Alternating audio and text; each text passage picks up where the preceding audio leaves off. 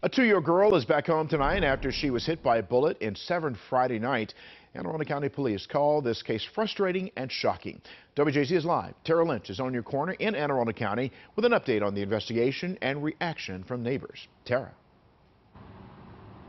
Vic, neighbors say that this was a really scary situation and they fear that this could only get worse as the months get warmer. Now, we did hear from Anne Arundel County Police today, who are asking the public for their help after this 2-year-old girl was hit by a bullet in her home. Police say they don't have a suspect, and that's why they need the community support.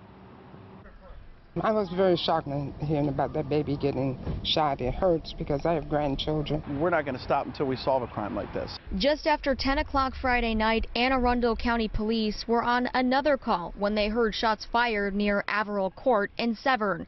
They found a 2-year-old girl that was grazed by a bullet in her home. It appears that, at least preliminarily, it was shots fired from outside. And again, it was some sort of graze wound or shrapnel or something that it struck the victim, this child, in the upper body. She's back home and is expected to make a full recovery. Neighbors say they're concerned this happened so close to their homes. Diane says she lives just a few doors down from where this happened. Sometimes it's pretty nice.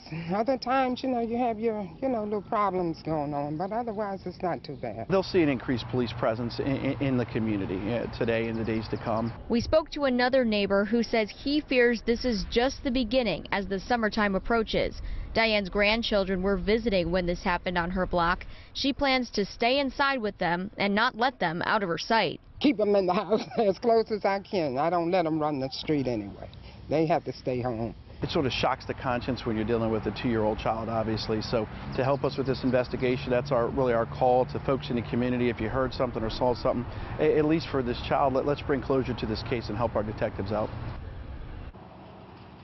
Again, Anne Arundel County Police say that no suspect has been identified. They are still searching for answers tonight. If you know anything about this incident, you're encouraged to reach out to their confidential tip line. That number is 410-222-4700. For now, reporting live on your corner in Anne Arundel County, Tara Lynch, WJZ.